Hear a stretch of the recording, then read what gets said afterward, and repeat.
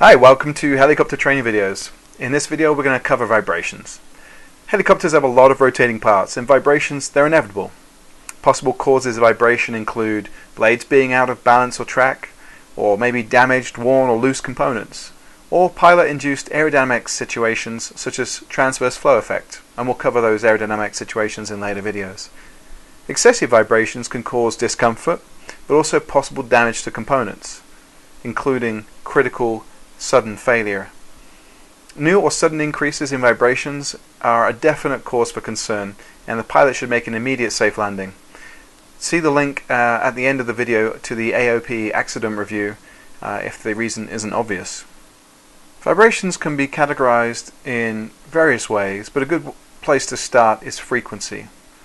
So we'll focus on frequency with respect to the R22 helicopter and also mention differences for other helicopters. Low frequency vibrations. Usually the main rotor system has the slowest RPM of all rotating parts, and so has the slow or low vibration associated with them. This would be felt through the cyclic, maybe the seat. The R22 main rotor is about 530 revolutions per minute, which is about 8 to 9 revolutions per second.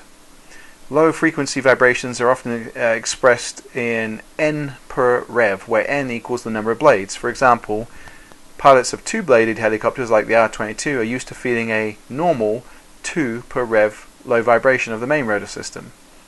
Main rotor vibrations are further defined as either lateral or vertical, or both if you're unlucky.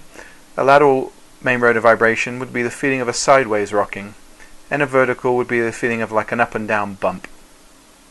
Mechanics try to adjust pitch links, hub weights, tip weights, and trim tabs to reduce these track and balance issues as they're known. I've known of a helicopter that had such bad low frequency vibrations that for a short time it was hard to read the flight instruments. It was fixed by a mechanic doing a track and balance. Medium frequency vibrations. In the R22, medium frequency vibrations are associated with the engine. Often hard to feel due to dampeners, etc. But the R22 engine has a 2,652 RPM at 104%, and that equates to about 44 revolutions per second, or vibrations per second. This doesn't work, this medium frequency doesn't work if you're flying a turbine-powered helicopter, which has a much higher RPM of its engine. So in a turbine-powered helicopter, a medium frequency would be associated with the tail rotor. That's also how the FAA knowledge test wants the question answered. So if you see a question asked in the FAA written and it says, what would you associate with medium, you would say tail rotor, because it's assuming that you're flying a turbine engine helicopter. High frequency vibrations. In the R22, high frequency vibrations would be associated with the tail rotor system, and they would be felt through the pedals perhaps. The R22's tail rotor is rotating at about 3,400 RPM, which is about 56 revolutions per second.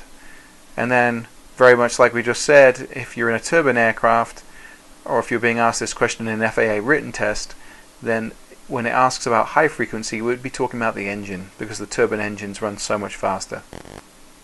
Let's have a quick look at what the R22 POH has to say about vibrations.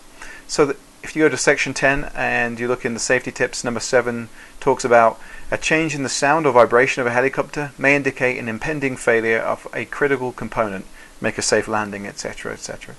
And if we look at the safety notice 39, a little bit later in that section, it talks about if main rotor vibration increases or becomes severe during flight, make an immediate safe landing, do not attempt to continue flight.